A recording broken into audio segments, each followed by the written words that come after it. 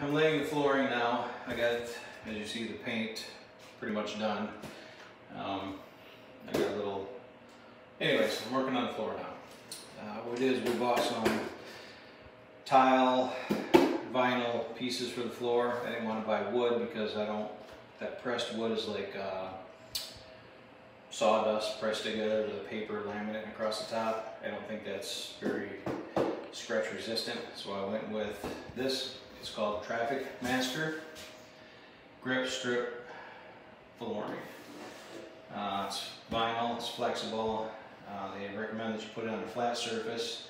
It does have a 25-year warranty, so if you get half of that, pretty good. It is water resistant because it is made of vinyl. And we'll walk over here and show you what it is. This right here is what it looks like. You want to get close up to this? I'm zooming in.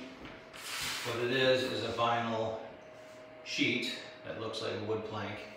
It comes with this very sticky adhesive here on this side. And then on the reverse side, it also comes on here. Now, when you put it down, this is how it interlocks with each other. You got to make sure you got this square on. This is the first time I've ever worked with this stuff, so make sure it's square, tight here, and then you got to make sure you got your whole line tight, because once this stuff goes down, I've already had an issue of sticking and not getting off. And that's it. It's smooth.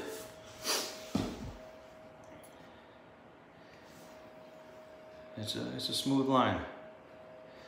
You can't feel it, can't see it. And that's, oops, sorry. And that's pretty good, I think. Once it gets done, I will show you the finished project. Thanks again for watching.